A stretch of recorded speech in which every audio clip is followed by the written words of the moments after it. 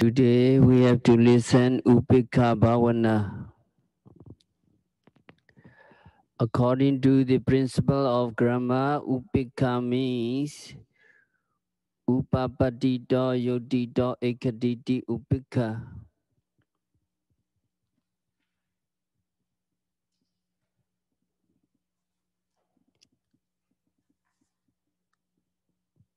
As may be appropriate for being able to see and observe things, it is known as Upekkha.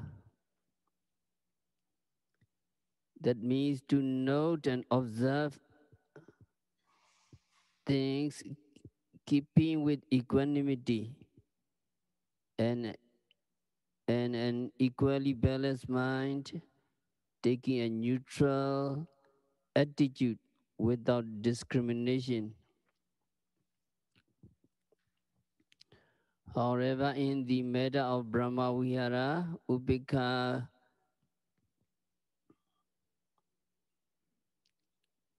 conveys a sense denoting the feeling of indifference without being worried by rejecting all kinds of anxiety.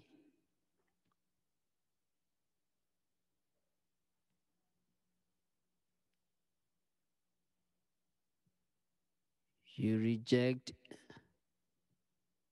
wishing others happy by radiating loving kindness.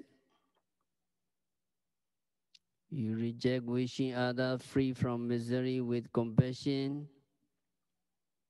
And you reject wishing them to be able to retain the same state of prosperity as before without diminution.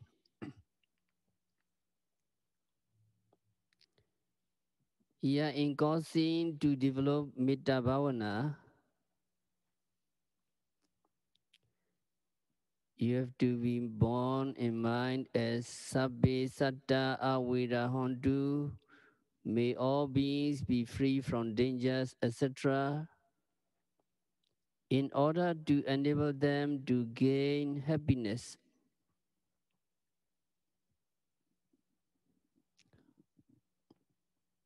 Also in causing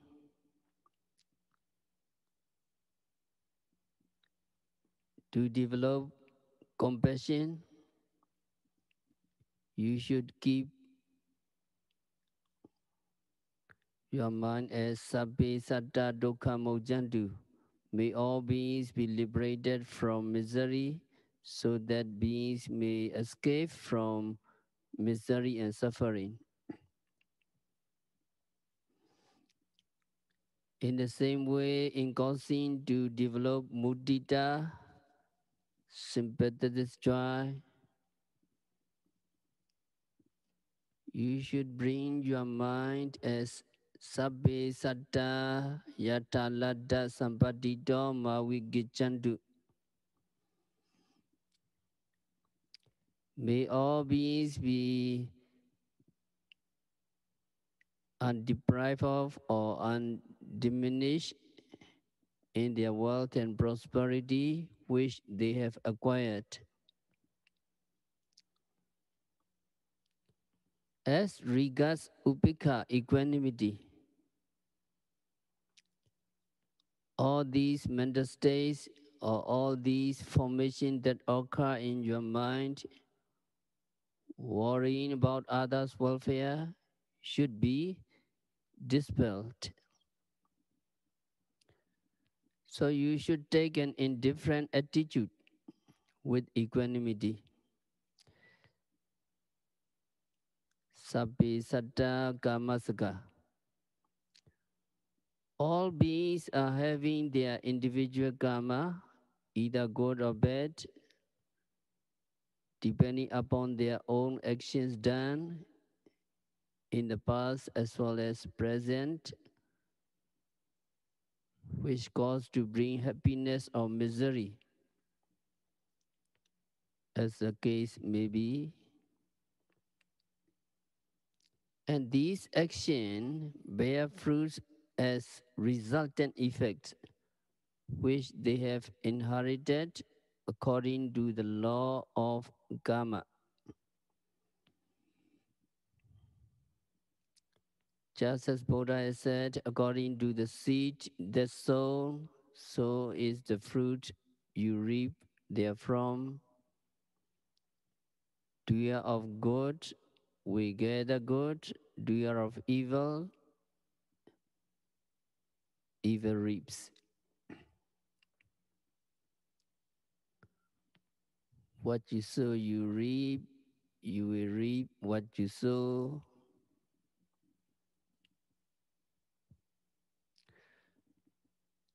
So the person who wish to develop Upekkha Bhavana, equanimity, is to nurture the spirit of indifference to pain and pleasure of others, looking upon them as being merely subjected to their own individual karma, the inevitable resultant effect of their own actions. If that is so, it would appear as if this equanimity is bad dharma, for failing to do for the welfare in the interest of other people. However, it is not so. On the contrary, it is not at all a bad dharma.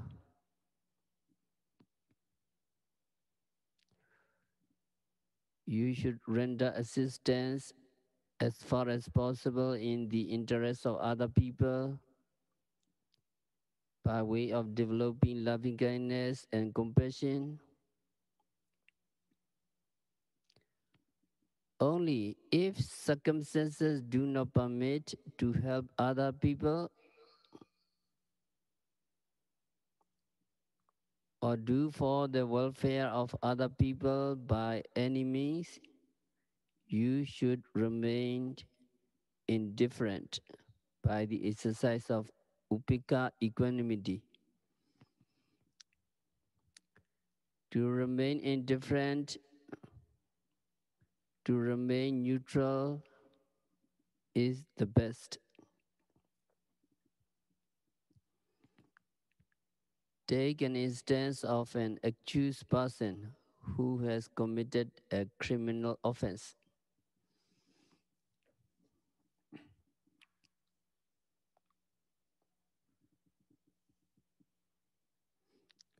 In such a case, you should develop loving kindness and compassion to the best of your ability in the interest of that accused person so that he may escape from punishment. However, if the court trying the case has passed final orders imposing a penalty of imprisonment or a death sentence for having found him guilty of the offense, no occasion will arise to be worried about his unavoidable fate. In spite of this, if you get worried over this matter, it would amount to bringing upon himself both physical and mental distress.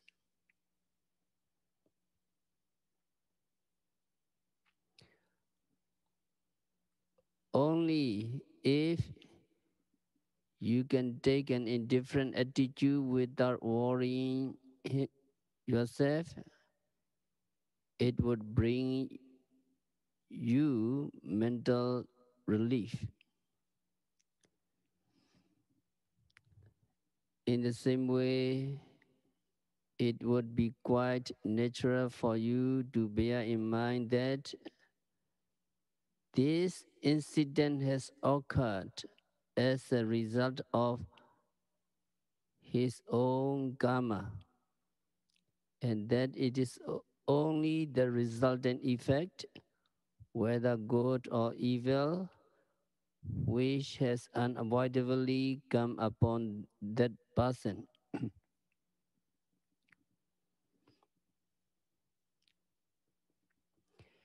And this, according to the fourth method,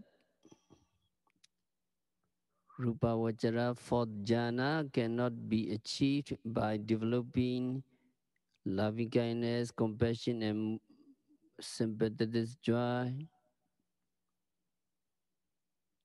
It is attainable only by equanimity, Upekkha Bhavana.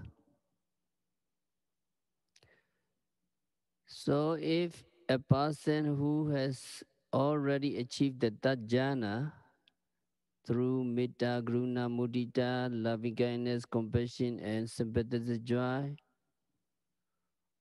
wish to attain the fourth jhana, Upekkha,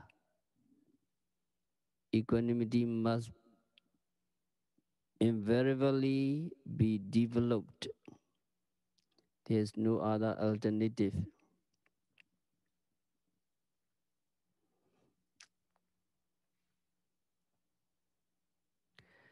As such, a person who has achieved the third jhana through the development of metta, gruna, mudita, loving kindness, compassion, and sympathetic joy, must practice this jhana to become proficient in it.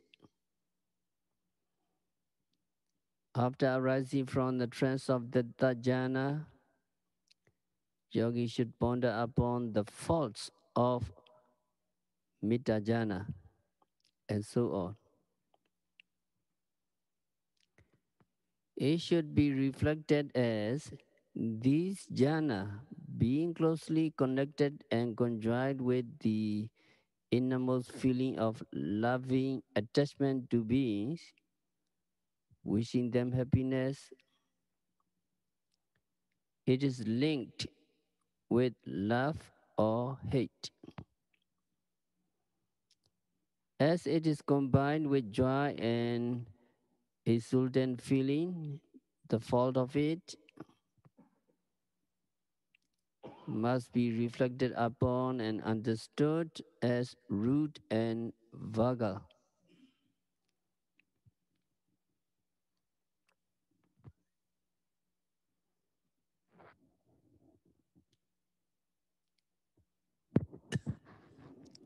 The noble faculty and attributes of equanimity should be reflected upon and realized.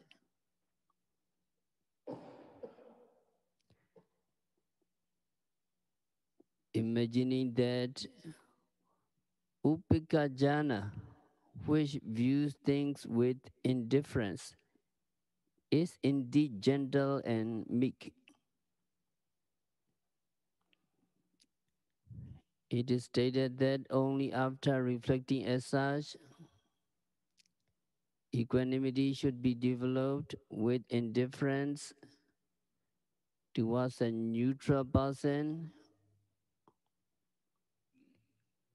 on whom there is neither love nor hate. The manner of developing equanimity is what is generally known as Sabbe Satta Kamasaka. This person has his or her karma as his or her own property, and that it is his or her own fate, his or her own karma to which he or she has become a victim. After yogi has achieved the fourth jhana by contemplating as such, yogi should proceed to develop upekkha towards a person who is affectionate to him or her and towards persons who are hostile to him or her. When radiating his feelings towards an enemy, if anger arises in him, it must be subdued in the manner as prescribed in the case of developing metta, loving kindness.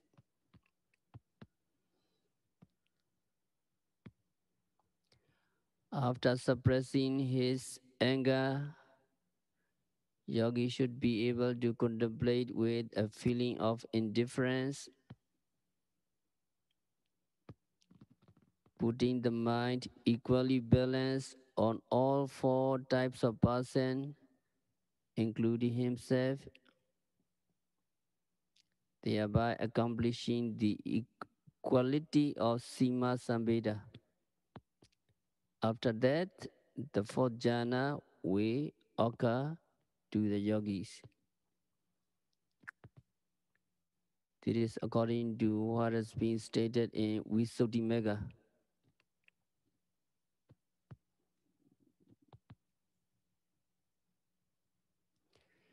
In describing the close proximity of the Upekkha, beings have only karma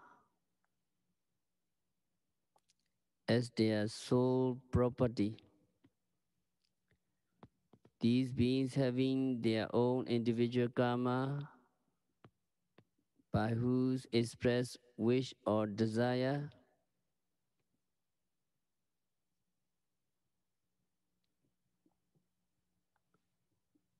happiness will be derived. Although metta, loving kindness, may be developed and radiated towards a person, may he be happy, there is no likelihood of that other person becoming happy as desired by the person who radiates metta. What that means? It means that a man's fate is inevitable according to his or her own karma. How could he escape from misery and suffering? It is not likely that misery and suffering will be removed as desired by a person who develops compassion. That is to say, things will happen according to his or her own karma. And then mudita, how could his wealth that has been acquired remain undiminished? There is no likelihood of the wealth that has been derived remaining intact without being diminished. What that means?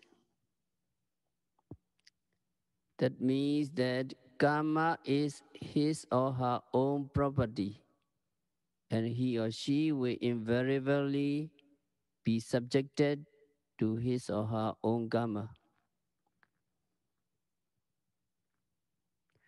For this reason,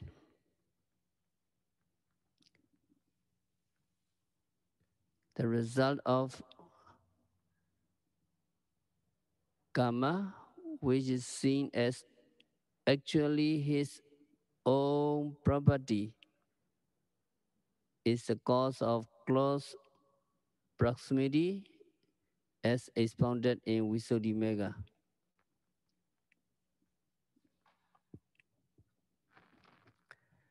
The statement in brief conveys the meaning that knowledge which relies with satisfaction that only karma is his own property is the nearest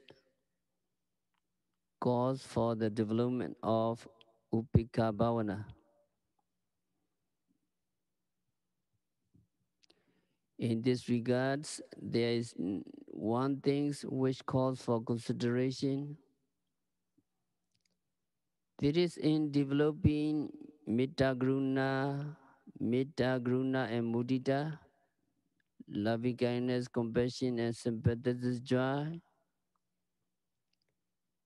Is it not true that one has to develop with a feeling of loving kindness to cause happiness to others, or with a feeling of compassion to cause others to be liberated from misery, or with the feeling of rejoicing to cause him to retain his wealth which have come into his possession without being diminished.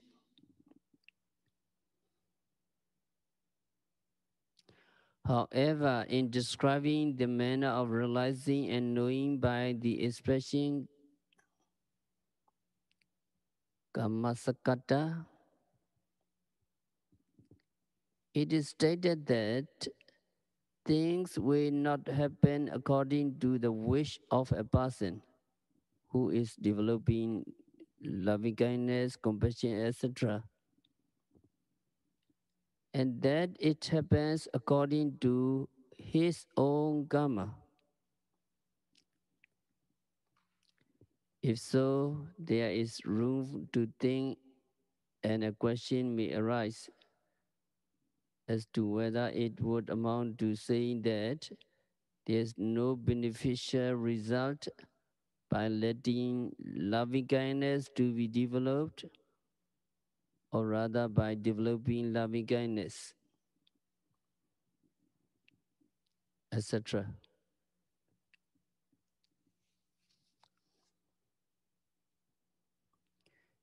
There is an answer to it,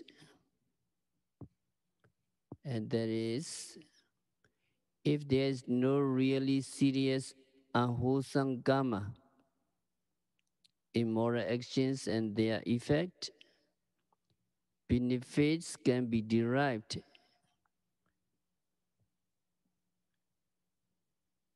incommensurate with the strength of loving kindness, etc.,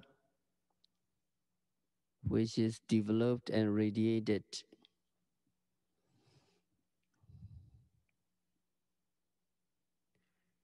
In any case, much as one may wish to have the full accomplishment of his desire, it cannot be completely fulfilled. An example may be cited on how it happens. Parents wishing their children to be well and happy, always look after them, and instill in the young minds both spiritual value and moral value, providing them with everything they need. Despite their efforts to see to their children's safety, health, and comfort, some children who are inclined to do what is improper will not grow up in the way their parents might wish them to be, since they are subjected to their own karma, which happens under different circumstances.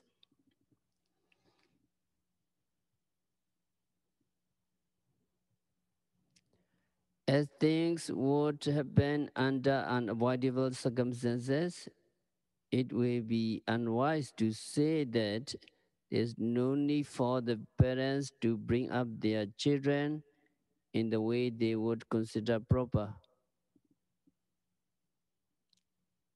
Be it as it may, parental care and attention must be given to their children who are still immature.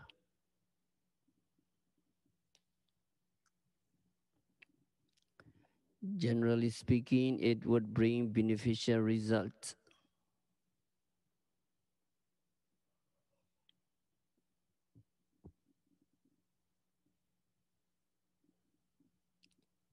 In achieving advantages by developing loving kindness, those beneficial results which may be derived fall short of the advantages received by the children from their parents, it would be advisable to develop loving kindness. Person who received loving kindness showered upon them might not have benefited as much as the person developing loving kindness would have expected.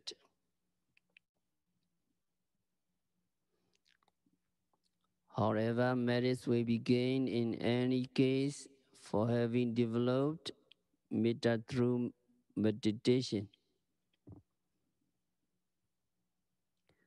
On the other hand, in causing to develop Upekkha equanimity, only when feeling of indifference or equanimity can be born as only karma is his own property, imposition and things have happened and would happen according to his own individual karma, which automatically produce an effect.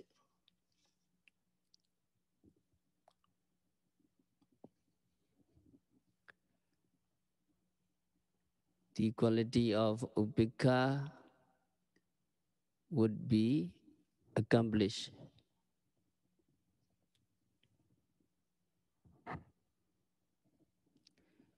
Such being the case, it is of paramount importance to make use of the knowledge of Kammasakata. Kammasakata, the cause in the close proximity of equanimity as a basic factors. Because of this significance, it has been mentioned to bear in mind that nothing happens according to the wish of the meditators, as that beings are subjected to their own karma. Beings are subjected to their own karma.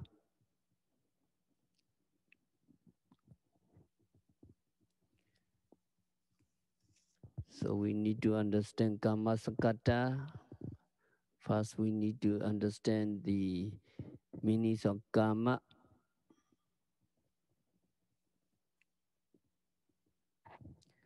The literal meanings of the word karma is something that is done or a deed.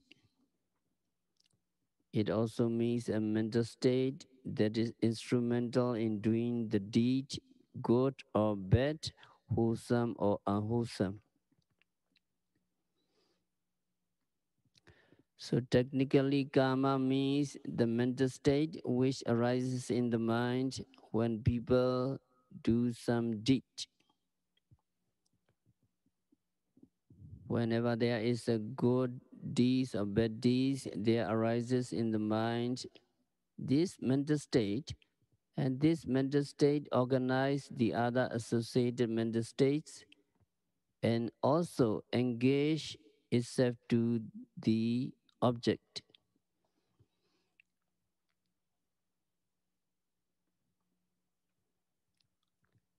So that mental state is like a chief pupil in a class who study himself and also encourage other pupils to study.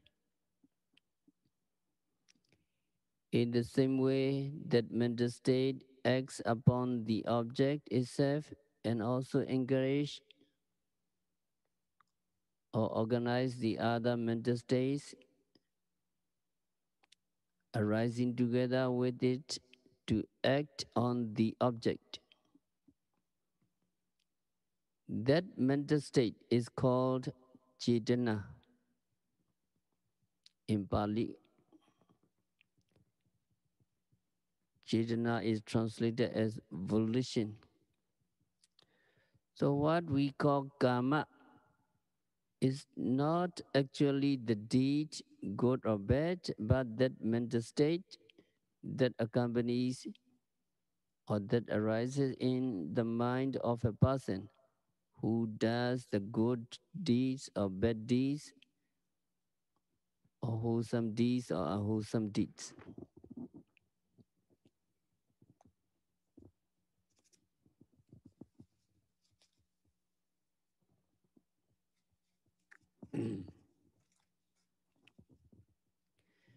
And as a mental state, it arises and disappears immediately because according to the teaching of the Buddha, whether it is a mental state or a material state, it arises and immediately it disappears. But unlike other mental states,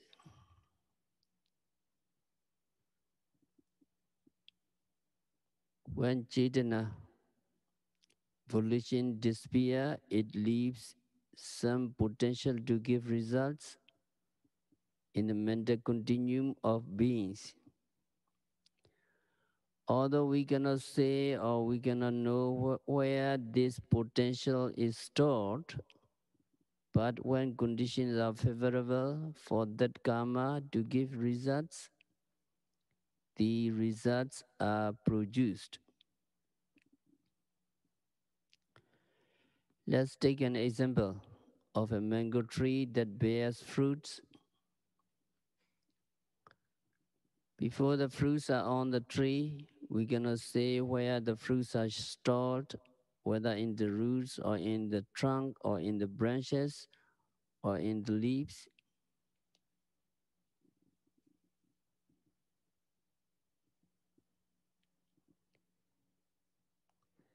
But when the condition comes together, like sunshine, moisture, and water, the fruits are produced. In the same way, the karma, which has the potential to give results when the conditions are favorable for it. That is what we call karma. And this karma, as you know, can be good karma or bad karma, or can be wholesome karma or unwholesome karma. Since it is a natural law that karma gives results,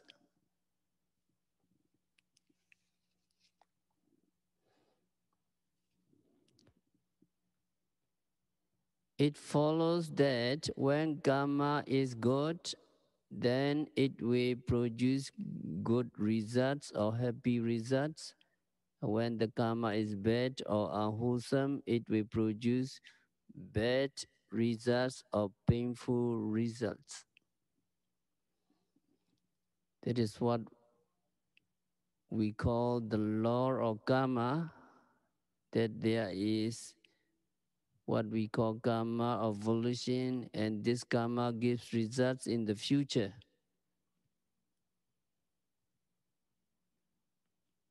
So all yogis should believe in that law of karma.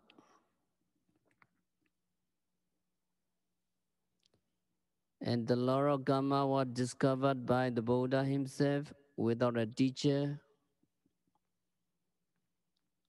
On the night before he became the Buddha, the Bodhisattva sat down under the Bodhi tree and practiced meditation for the whole night.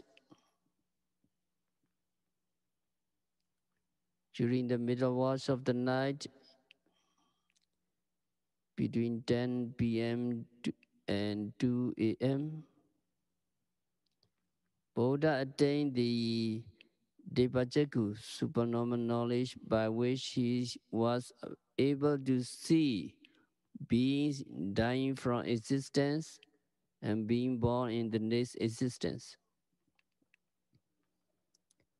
He also saw that a being died from one existence and was reborn in a miserable existence because he did bad karma in the past, and another being dies from one existence and was reborn in a blissful state as a human beings or a celestial beings because he did wholesome karma in the past.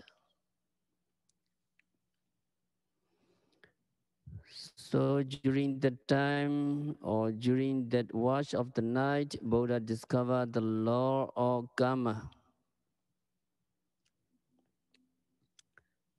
So Buddha's teaching of the law of karma was not borrowed from any other teaching, but it came from his own intuitive knowledge or super wisdom.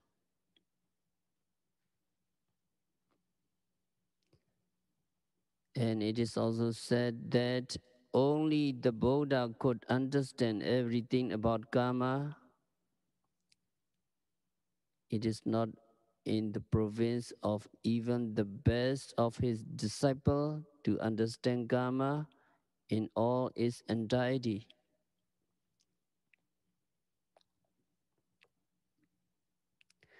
So if we do not know everything about karma, we should not be disappointed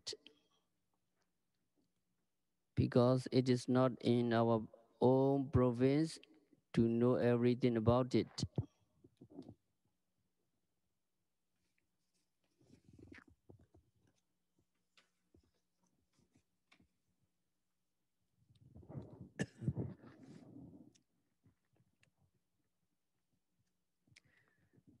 There are different kinds of karma. There's karma which gives results in this very life. There's another kinds of karma which gives result in the next future life. And there's yet another karma which gives results from the third life indefinitely until you get out of the rounds of rebirths. And the three kinds of karma become defunct when they do not get the opportunity to give results in their allotted period, allotted periods of time. So karma gives results not only in future lives, but it can give results in this very life also.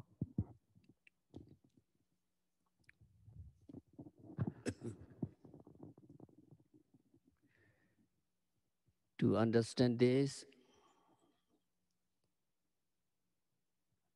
here is an illustration of a thought process, viti cheta, thought process. So there is a mango simile. You need to remember the numbers, each of the process. A certain man with his head covered went to sleep at the foot of a fruiting mango tree. He's sleeping. Then a ripe mango, loosened from the stalk, fell to the ground, grazing his ears. That is moment one, moment two, moment three. And the fourth moment, awakened by the sound. A fifth moment, he opened his eyes and looked. Another moment, stretching out his hands, he took the fruit. And number seven moments, squeezed the mango. Number eight, smelled the mango. And ninth, 10th, 11th, 12th, 13th, 14th, 15th. He ate the mango with enjoyment. And number 16, 17th, swallowed the mango. Then he went to sleep.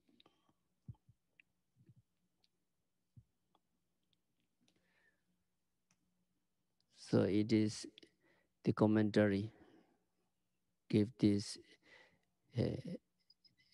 simile.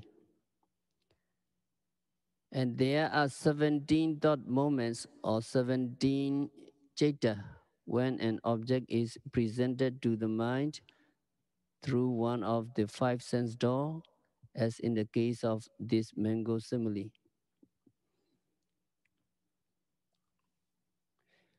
So we have the life continuum Bhavana, that is first moment, second, third moments. There is a type of undercurrent or inactive consciousness. That is what called really Bhavana.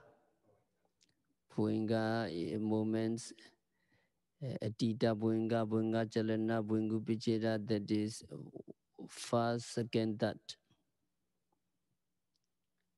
And then adverting, we have series of following types of thought consciousness sense adverting. Adverting is what moment? Number four. And then Chaku Vijnana is seeing consciousness, number fifth. Receiving consciousness is number six. And investigating consciousness is number seven. Determining consciousness, number eight. And a perception or impulsion, number 9, 10, 11, 12, 13, 14, 15. How many moments? Yeah, 9 to 15.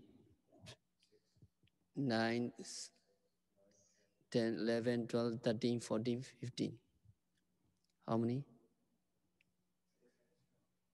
You again? 9, 10. Yeah, 7 times. So 7 times, so that is karma. So 9, 7, 9, 10, 11, 12, 13, 14, 15. A perception or impulsion. And registering consciousness, that is number 16 and 17, 2 times.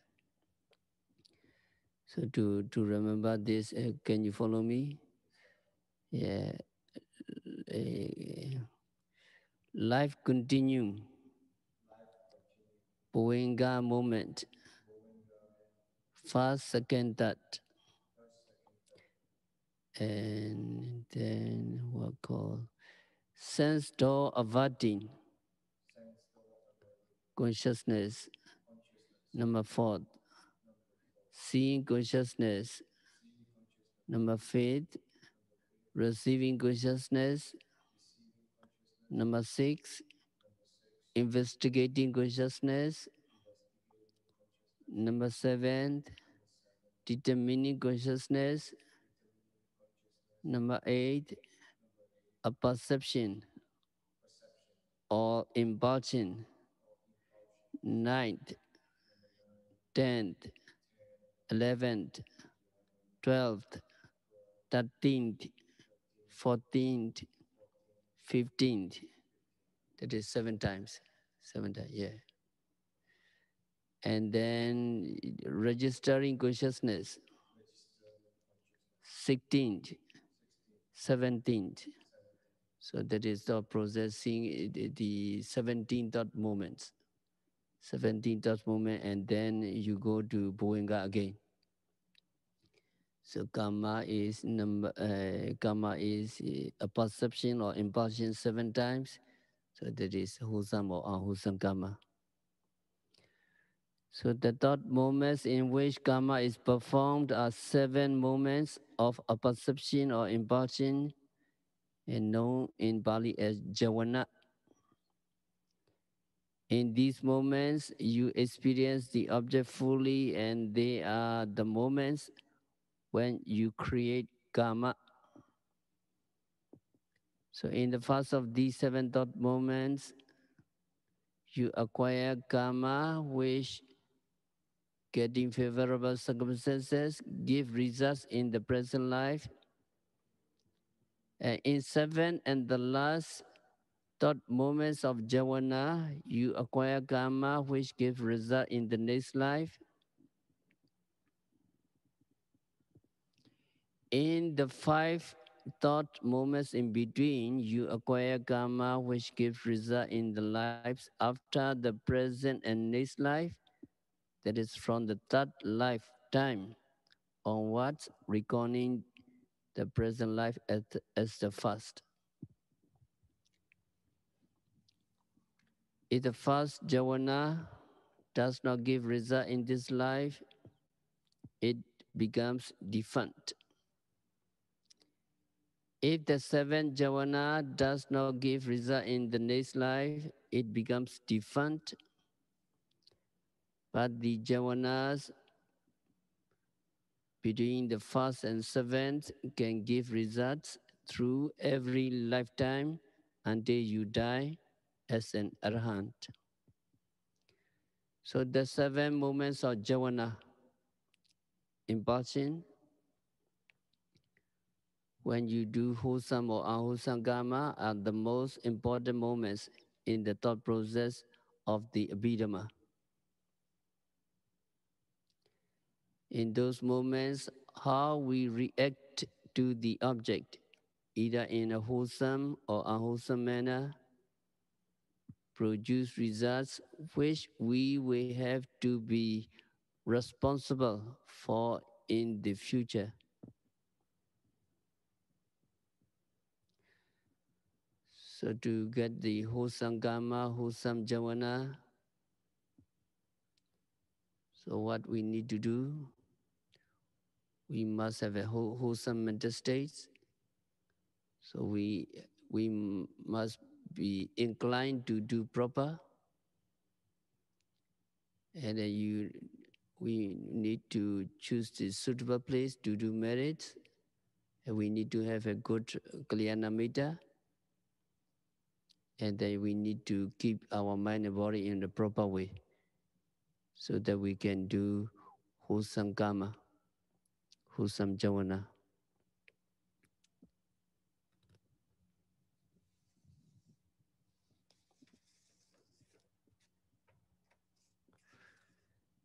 So this understanding of the law of karma taught us self-reliance and self-responsibility, because we enjoy or suffer as a result of what karma we did in the past. So whatever we enjoy in this life is actually the result of good karma we did in the past. And whatever we suffer here is also the result of bad karma we did in the past. So we are not to blame anybody as for our suffering or failure in this life. We are not to blame anybody else for our suffering or failure in this life. If we want to blame at all, we can blame our own karma ourselves.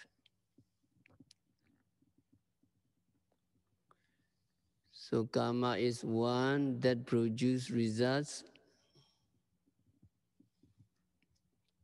and since it is we who do this karma, we are the one who causes the result to be produced. So we are the master of our own future. We can shape our future lives. In this respect, we are free and we do not have to rely on any other person for our good future because we alone can create our future, either good or bad.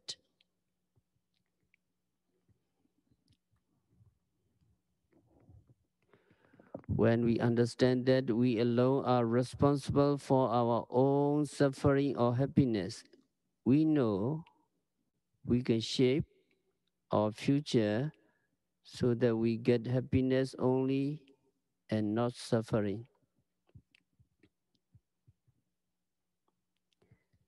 If we do not want bad or painful results, we just need to avoid which will give painful results.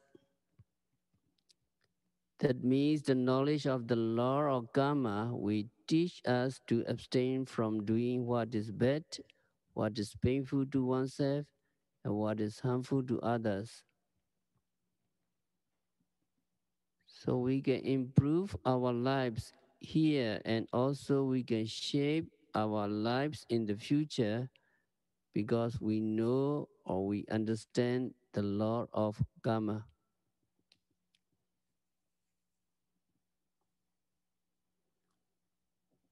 So evil actions bring evil results, good actions produce good results.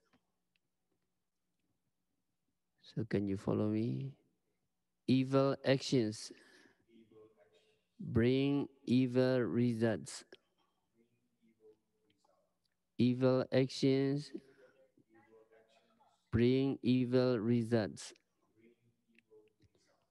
Good action produce good results.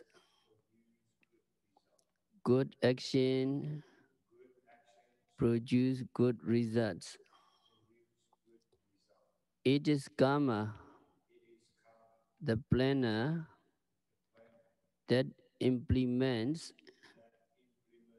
both evil and good, making us suffer pain or gain pleasure. So it is a karma, it is a planner that implements both evil and good, making us suffer, making us pain or gain pleasure. So we have to stop our discourse for today by practicing Metta Bhavana, Karuna Bhavana, Mudita Bhavana, and Upekkha Bhavana. By practicing Vipassana meditation, by noting, rising, falling, sitting, touching, seeing, hearing, smelling, tasting, touching, continuously and meticulously, may all yogis be liberated from all suffering. May all yogis realize the real peace in the very near future.